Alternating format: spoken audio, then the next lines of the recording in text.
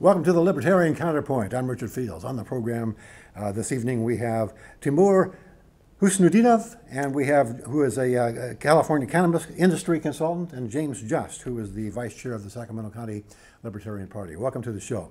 The Trump administration has now enacted, or threatened to enact, I guess it will be effective by the time this goes on the air, 5% tariffs on Mexico, escalating eventually to 25% sometime around, I think it's October. If Mexico doesn't, and this is in the original tweet, in all caps, stop, S-T-O-P, immigration flows to the U.S. James, is Mexico going to stop? Well, it's not really possible for Mexico to stop. You're asking Mexico to stop people from El Salvador and all the Central American countries from wanting to come up here. And it's not possible. We can't stop drugs, guns, or anything else to stop it. What makes us think we can stop people with a tariff that's, even if it was a good idea to begin with, it's the wrong tool. A tariff to get a country to stop immigration, I can't even, it's such a wrong tool, I can't even think of a way to describe how wrong it's a wrong goal. I mean, immigration is probably, we have a population in this country where there are now more people over the age of 65 than under the age of 5 for the first time in recorded, in memorable history. We have people my age and older who are going to be depending on lots of immigrants to pay our Social Security, damn it. And it's not going to happen unless we get lots of immigrants. Yeah. And that's just a fact. Yeah. We have an aging population. We have a dearth of working age Americans. We have a low birth rate. To think that we should be stopping people from coming here to work is absolutely wrong-headed from the very beginning. And it doesn't take away American jobs. It makes American jobs worth more in the long run. So the goal is the wrong thing. The goal is goofy. The goal is stupid. And the means, what the hell do tariffs have to do with immigration policy? Yeah. Absolutely nothing. And tariffs at a 5% going up to a 25% level, there are goods that move across the border both back and forth multiple times, particularly in the auto industry, before they finally end up in the final product. And Trump says Mexico pays the tariffs. BS. We pay the tariffs. Tariff is a sales tax. That's all it is. Yeah, and consumer pays all costs. And whether it's a tariff or a tax or a regulation, and this is one of the worst kinds of taxes from a, well, maybe not the worst, but it's a tax. It's a sales tax. Yeah. It's going to, from a progressive standpoint, it's one of the worst kinds of taxes because it will hit the consumer, particularly low-income consumers, the most. Yes. Who shops at Walmart buying low-cost goods? It's not people who are, driving, back and forth from Schenectady to Connecticut. Yeah, Elon Musk and Zuckerberg don't care. Yeah. It's the people in my neighborhood that care. It's when their dish soap becomes, instead of $1.50, it's now $1.75. Over the course of a year, that makes a difference. But the know-nothings out in Trump land who believe that the Chinese are stealing my jobs and the Mexicans are doing all this and the other, they will back tariffs and anti-immigration no matter how well we do in explaining how stupid it is. Toe the line. But no, it's an emotional, it's a visceral reaction to the other. Immigrants look different than we do, so they must be bad, they must be evil, they must be terrible competition. But I'm an immigrant. Well, I was going to, no offense. From a different place, yeah. Yeah, from Russia. That's right. Yeah, I'm surprised Russia's not on the hit list. Not yet. It'll get there. Or it was. It'll get there. Yeah. I mean, it's just. It's so dumb. Nobody remembers. I mean, this is a guy who has never ever read a history book, or at least doesn't remember anything. There's a guy by the name of Smoot and another guy by the name of Hawley, who back in the 1920s were trying to protect farmers from from tractors. Commodity prices were going down because of automation on the farm. Basically, tractors were replacing horses, and so commodity prices were going down. Smoot and Hawley said it would be a really good idea to put tariffs on imported agricultural goods to protect the farmers, don't you know? Well, once that legislation started making its way through Congress, everybody wanted to have whatever they were doing protected. So it ended up being not only protection for agricultural goods, but for everything else. everything else. And of course, everybody else in the world had retroactive tariffs, and it turned into something we now quaintly call the Great Depression. We are looking at Great Depression #2 if this nonsense continues. Yeah, if this global trade war, and it's not just us, there's a global trade war going on, and if you do stupid things like this that aren't even involved in trade, it's going to make it even worse. But can he be impeached? Has he done anything to be impeached? No, being stupid is not According impeachable. to Grand Rapids Republican Congressman Justin Amash, he says there are impeachable offenses in the Mueller report. He's the only Republican who has the intestinal fortitude to actually come out and say that. I haven't read the Mueller report. Justin Amash has. I doubt that very many other Congress critters have. Is this something that will actually turn the tide in Congress toward impeachment in any way, shape, or form? Well, in terms of turn the tide, no. In terms of the Mueller report, I think we can have honorable people have honorable disagreements. I mean, different people can read the situation and say, okay, I think there's some impeachable offenses here, and I look at the thing and I say there's an inexperienced, hot-headed president was well served by his staff.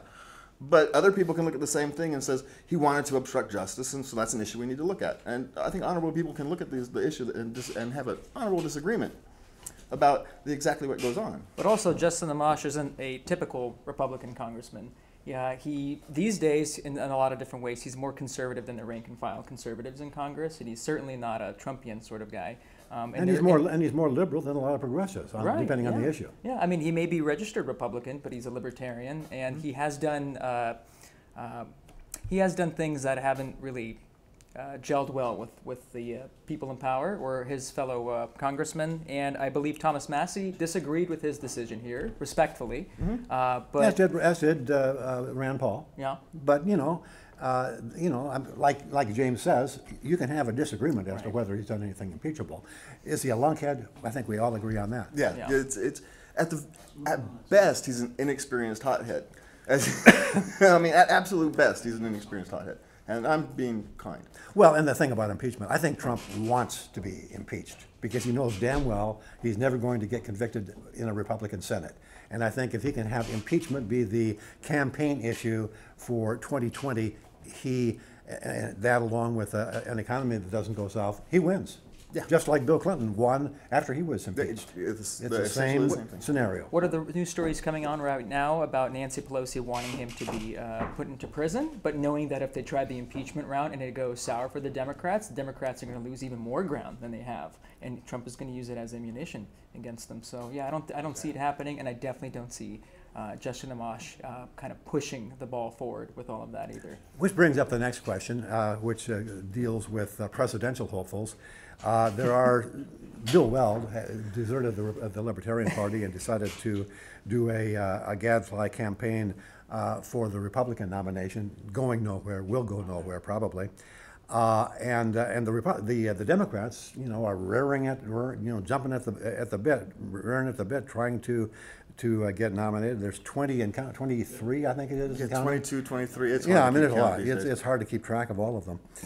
Most of them we haven't heard of. I mean, Pete Buttigieg, a mayor from someplace in South Bend, Indiana. Yeah, where's South Bend? I mean, what is? And he's probably one of the best of the Democratic field, one of the least repulsive, at least. But one of the interesting things is that Justin Amash is actively being wooed by certain people within the Libertarian Party to run for president as the Libertarian candidate, and he hasn't said no. He said, I don't take anything off the table. Any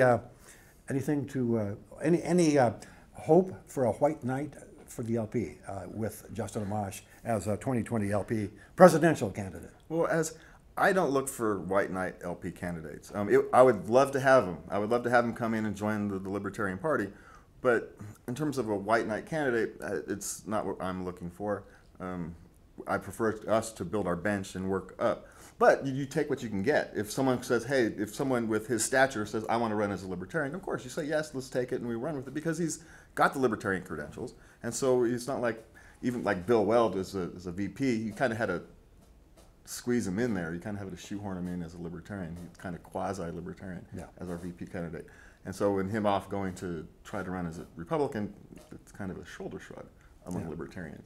I don't think he's going to decide to run. I think he's going to take the Ron Paul approach and continue serving in his Republican role as a libertarian leader in Congress. Okay, well then the next question is he's got a primary. He's getting primaried by a Trump candidate in Grand Rapids, and who knows? He may lose the primary. If he, a lot of libertarians are saying, well, if he joins the Libertarian Party now and says I am a candidate, we'll greet him with open arms. Not all of them, obviously, but a lot. Other libertarians are saying if he loses his primary and then comes in as damaged goods to the LP, maybe not so welcome. Any truth to that? He'd still be welcome. Anybody with that kind of experience, we can learn from, and so he would be welcome just from an experience point. Just from the experience, he'd be welcome. And so, but could he beat Vermin Supreme? Yes. Oh my gosh. Well, I like Every these guys single going time. out. They talk. I like No, I'm saying that because Vermin Supreme and Adam Kokesh, they're the front runners who have announced for the LP nomination so far. Kim Ruff is the other one, Kim Ruff, yeah. Kim Ruff, she'd be my choice of the people at the moment. But you've got Kim Ruff, Berman, Vermin Supreme, and there's another. There's 4 or 5, but yeah. But Vermin Supreme's the one everybody knows. He somehow managed to get himself on Fox News. he wants to give away free ponies. What can you say? How we can get Ponies and fairy dust. guys like the name escapes me now. New York, the guy from New York. He ran for governor of New York, and the name is Larry Sharp. Yeah. Thank you very much. He can't get on Fox News or any of these news stations to save his life, but Vermin Supreme, with the boot on his head, can go and get on Fox News. There's something serious. There's a serious problem in our media. Well, the problem's not in the media. The problem. problem is in credibility for the LP, or the media taking the LP seriously, or said another way, the LP or the media not wanting to do anything other than referee a horse race between Democrats and Republicans. Well, and they like to because that's where all of their viewers come from. Yeah, they like to highlight us when the goofiness of us rather than the seriousness. Yeah, and it's annoying, but it's not unexpected. Well, we don't like to talk about Trump too much, but we'll talk about him one more, or at least a little bit more. He's meddling in British elections now. He's over, having tea with the Queen and so forth. But he's also dissed the mayor of London and a couple of other people who are now going to be replacing Prime Minister May. We complained when the Russians interfered with American elections. Are we not now interfering with British elections? Well, this is different. Oh, okay. Glad you explained that. Seeing him being with Theresa May and all of those photo shoots, and at the same time putting snide remarks about folks working within her administration and how they would do a potentially good job, and then throwing in jokes about suing European Parliament, things like that. How do you do that? How do you even? I don't. That's just one of the 3 main bodies of the EU. So I don't know if that'd be the right one to sue either. Maybe the Commission instead of Parliament. And what court hears that? Go on. It's a rhetorical question. The Russians meddling in our elections and having folks kind of go undercover within the hackers that they have. It's more of a cybersecurity issue, and there has been evidence found of that. But this is more of just kind of Trump's version of tongue-in-cheek, but also kind of serious commentary while doing all of the parade and show-like things, visiting with the administrations in the UK. So I don't take it very seriously, but maybe some of the front runners there would. Now we know that Trump is an avowed non-drinker. He's a teetotaler. So they say. Yeah. But I'm wondering if he has been visiting Oakland, where they have now decriminalized magic mushrooms. Well, magic mushrooms wouldn't fall into the drinking side of things, but it isn't just magic mushrooms. They actually, Denver in this last month decriminalized psilocybin, which is the magic mushrooms, right? But Oakland took it a step further, and they decriminalized all entheogens, which is all psychoactive, mind-altering substance of the same category, like fungi, that would create spiritual or developmental experiences, more of a structural kind of nature rather than recreational. That's why the term entheogen was created, not to just get high and to see different things and to trip out, as they say, but to have spiritual experiences like the shamans or people like taking peyote, spirit quests, sweat lodges, that kind of stuff. And there is a rising amount of evidence in scientific literature showing that there is some benefit to these things. I forget who it was, but recently a professor and a researcher of one of these studies showed that potentially there's greater benefits to taking maybe microdosing or standard dosing of entheogens than cannabis, but also greater risks. I will not confirm nor deny personal experience with psilocybin or like substances, but I can tell you that it can certainly lead to dangerous situations. But then again, overall, having it illegal and punishable and a crime doesn't really help anybody. Well, that definitely leads to dangerous situations like jail and cages and handcuffs and but that sort of thing. The Oakland City Council strongly cautioned and recommended folks who are considering of using these things for the right spiritual purposes and developmental purposes to have a guide, to have people knowledgeable about this sort of stuff, not to just take it, go down to the middle of downtown and run across the streets into traffic. That's definitely not the goal. Well, but it's very progressive. yeah, Denver and Oakland both haven't legalized it or decriminalized it so much as they have said. It is now the very lowest priority for police enforcement. In other words, stay away. Cops don't bother with this because we're not going to bring a case, even if you make the arrest, more or less. Right. Well, you know, and that's sort of like making it unpunishable, still against the law, but not punishable. Right. You know, why don't they just get honest and say, let's legalize it? Maybe they will eventually. I know a lot of folks. It's a step in the right direction. Yeah, a lot of folks that I've worked with in the cannabis industry and generally overall in the war against the drug war see the ultimate goal as legalizing everything. And the next stage of the legalization and decriminalization process after cannabis would be things like magic mushrooms. So it looks like certainly the progressive toe on that end is working its way in. And I definitely encourage more cities to at least experiment with this sort of policy. Well, is Oakland going to be a trailblazer as far as California is concerned? Is this something that California will be seeing more of as time goes by? Probably. Where would you see the next effort being made? Well, based off of past history with certain banned substances, maybe the area surrounding Marin County, there are some successful and ongoing experiments that they've been doing with MDMA. And which is on the ban list federally, right? But the DA actually authorized them to do these experiments, these supervised tests for treating PTSD and other serious ailments, microdosing and normal dosing and other kinds of intake, and it's showing a lot of promise, and potentially curing people of some of these ailments. So that could be down the road as well, guided experiences with magic mushrooms and other like substances, expanding the mind and curing one's ailments. So certainly there's other localities, maybe San Francisco would be another one. Well, it's interesting. I mean, we have the FDA, which of course regulates all pharmaceutical company produced drugs. And the standard is not only does it have to be safe, it has to be proven safe, it has to be proven effective. And when you're talking about cannabis and magic mushrooms and all of the rest, none of the, or very little, of scientific double-blind tests have been done on any of these substances that I'm aware of, or at least they're not published. That's part of the ban. Exactly, they can't be. And if that's the case, is this kind of the the Wild West, the new frontier in federally FDA regulated medicine, and is that a good thing? I think it is a good thing overall. I mean, states are supposed to be labs for experiments for this sort of stuff, and we see that the success of cannabis decriminalization and legalization across the country in the majority of the states is showing to be effective, both monetarily speaking, but also in reducing a lot of the harms on the war on drugs has caused.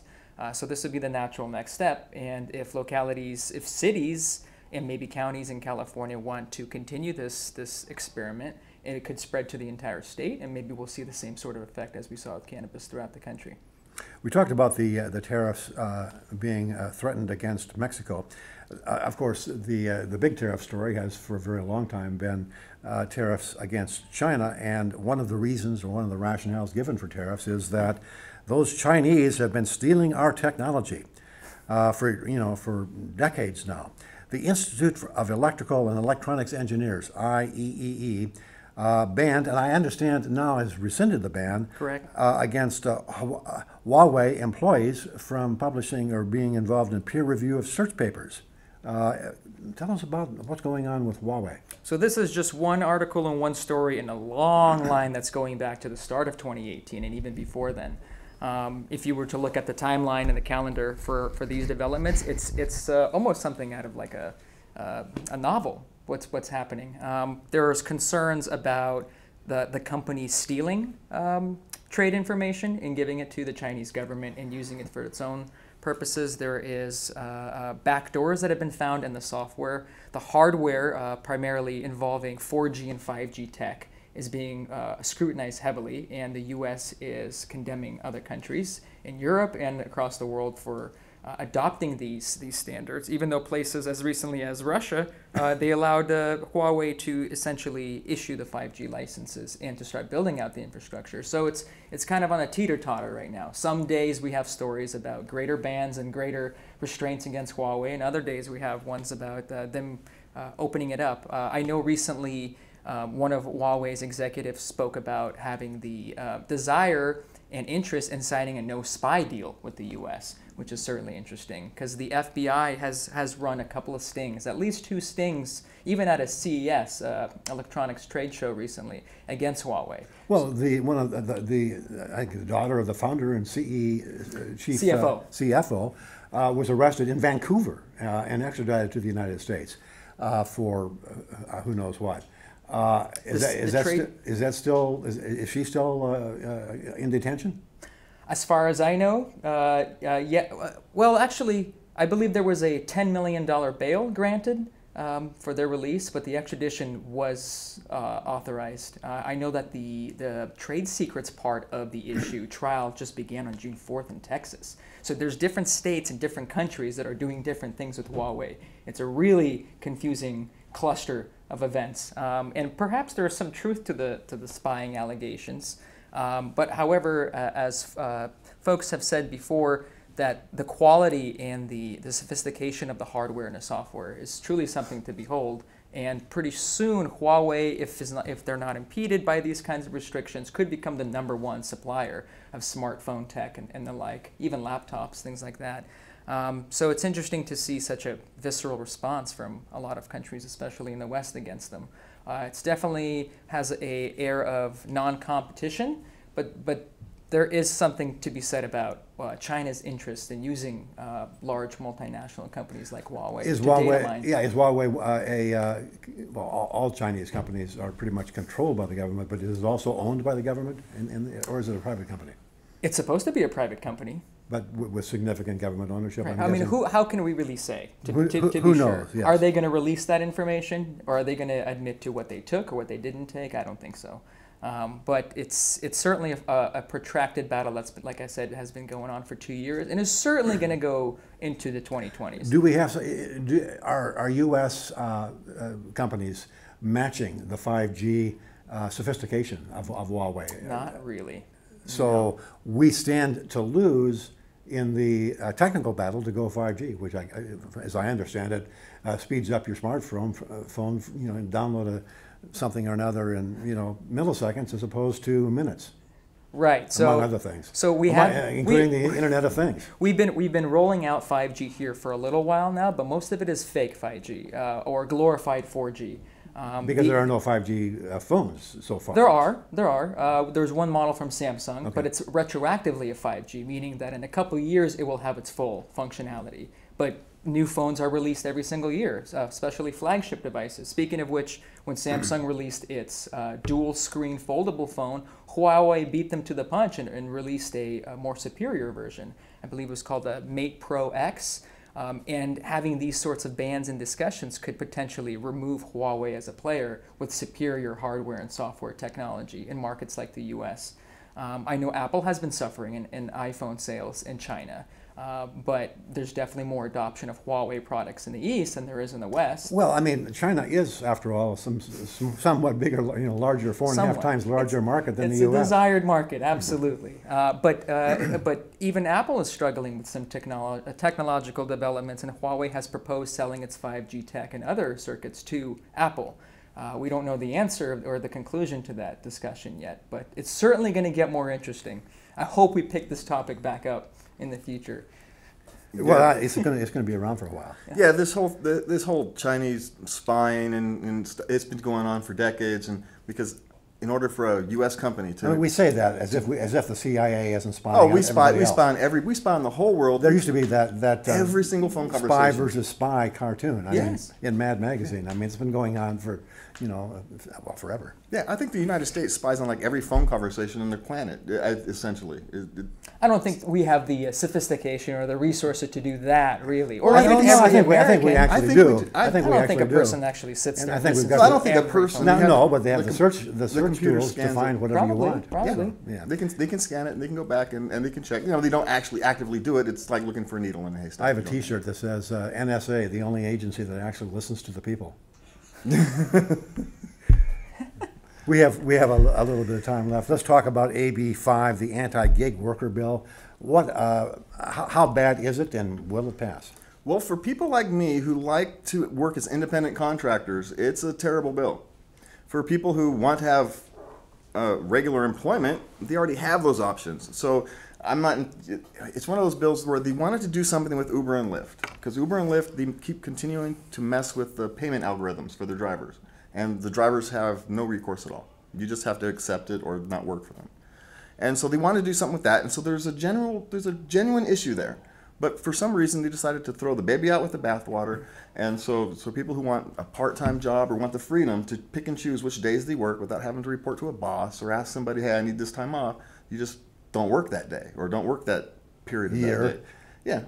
You can't get the job, period. Yeah. Because it's now an employee payroll job, and there's not going to be nearly as many of them. Yeah, or you end up working for conditions you don't want to work under. I do a lot of work for Amazon deliveries. And so if I want to do Amazon deliveries after this thing, I might have to get one of the van driver jobs, which are 10-hour shifts, and you have to work very hard, and then you're working on somebody else's schedule. And like now, where I get up in the morning, I look and say, no, I'm not working for that price. So I make them wait, and then I say, okay, now they've offered $25 an hour. So I'll go work for $25 an hour. It's essentially freedom versus security. Yes. Chains versus freedom. And employment versus unemployment is the ultimate result. That's the show. We'll see you again next week, same time, same place on the Libertarian Counterpoint, www.accesssacramento.org on your internet and on your television.